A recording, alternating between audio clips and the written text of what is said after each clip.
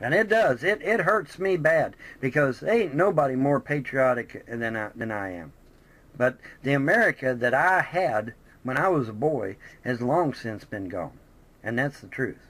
The America I grew up in as a boy has been gone for a long, long time. This shit we got out here now, that ain't America. It ain't. It's not America at all. So the only thing I know to do is just get the fuck out of here.